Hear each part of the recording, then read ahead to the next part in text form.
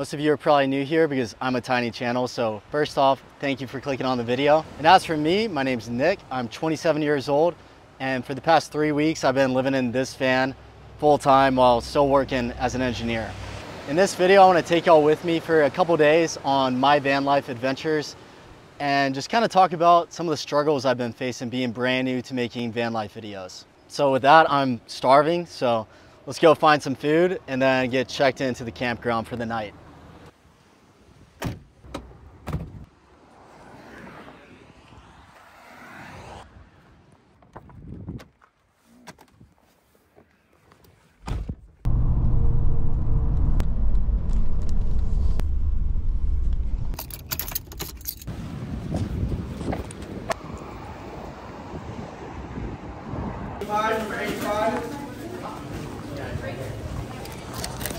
Thank you.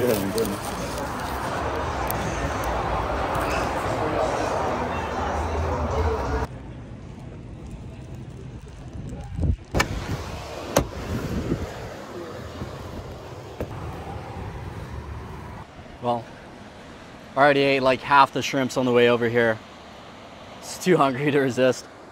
But it's a good thing I have food because it kind of brings me to one of my main difficulties with van life, and that's cooking. I won't spend too much time on it for this video because I already touched on it quite a bit on one of my first van life videos, but I found it's just a lot easier to just pick something up really quick. And Neptune's Net in Malibu is hard to beat because they showed the restaurant in the movie Point Break, and I think after Surf's Up, that's definitely second best surf movie of all time. It was like 20 bucks for this, but I'm so hungry I think it's worth it. I mentioned it a little bit earlier in the video, but I actually have a campsite tonight. It's at Leo Carrillo Campground, just about 5-10 minutes south from here. And all the videos I've done so far have been at campgrounds, which I kind of don't like doing because I'd like to show more of stealth camping in the videos. But since I'm not traveling around like most other van lifers, I don't think it's really that good of an idea or that safe for me to post my stealth camping spots online. So that's why I haven't really shown it.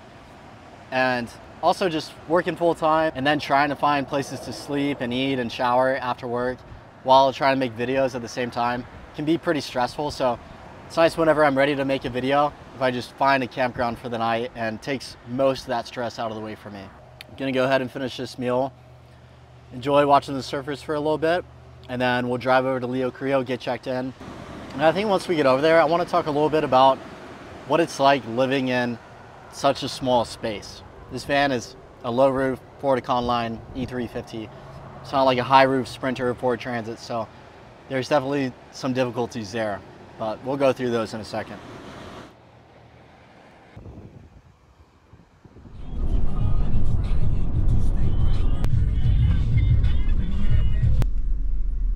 Hey, how's it going? Howdy, I'll help you. Just checking in. What side? I think it's 95. 90. Thank you. Boom, we got it. Locked in. Fortunately, I'm by the bathrooms, but there's the only side open.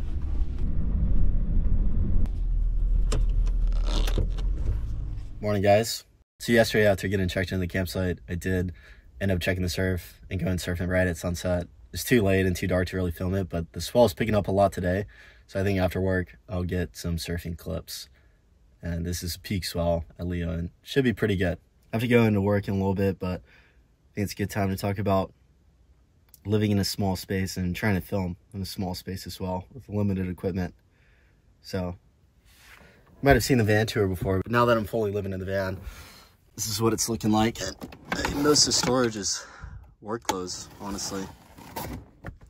I think if I didn't have to work, I'd have a lot more space for clothes, but since I do, that's the majority of my clothes. But as for filming in the van, it's kind of tough, and I'm just filming on an iPhone and a GoPro, so not too many options. And I have the iPhone 15 Pro, but it has good options for zoom and zoom out, but I found that zooming out really kills the quality of the video.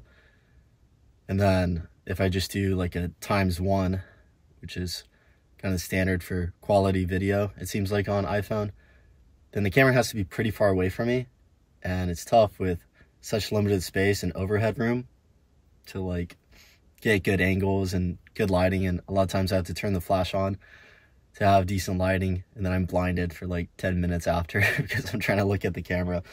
So if you have any tips for me on that, that'd be very helpful. And I'm normally a pretty organized person, but I feel like with such a small space, it's hard to really stay that organized. I don't know why. I think it'd be easier if I had more room, but with a small space, I kind of just throw things places and somehow lose them, even though there's not that much space for it to be lost, but it still happens.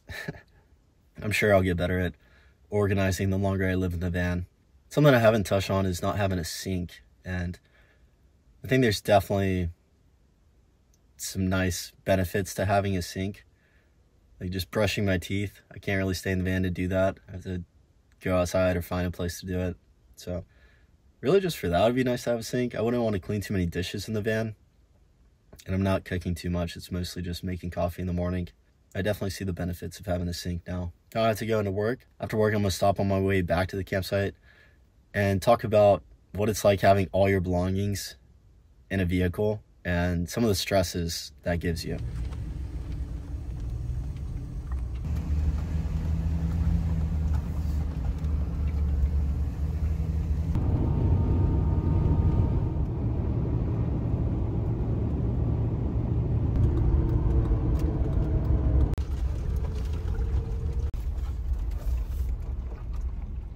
So just wrapped up at work, heading back to the campsite now.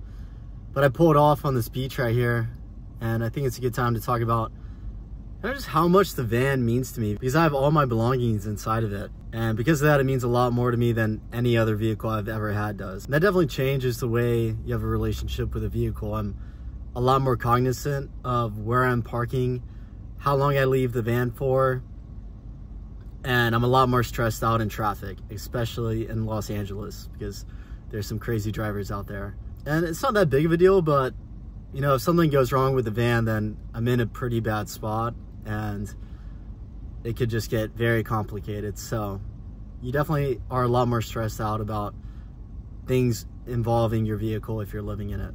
But that's pretty much all I had to say about that. I think now I'm gonna finish the drive back to the campsite. It's only 10 minutes or so, and hopefully hop in the water to go surf. The swell is looking really good right now.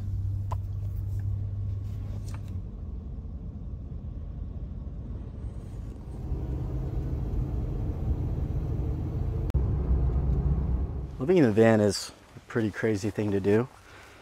Definitely outside the norm, although more people are doing it nowadays. So when you tell people, they find out, first reaction is often shock or kind of negative. But I found once people take some time to digest it a bit and put themselves in your shoes as a young single adult in a really expensive area, a lot of them kind of want to do the same thing if they're in your position, and they're kind of enticed by the idea of all the freedom it gives. But I'm definitely happy I'm doing it, so I'm gonna wax up this board and get in the water.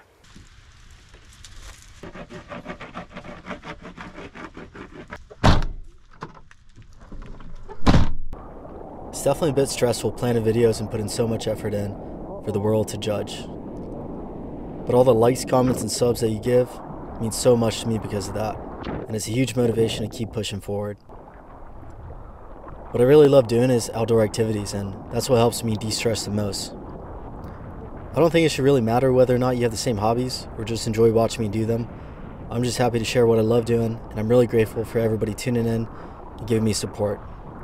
So thanks again for watching, guys, and I'll see y'all in the next one.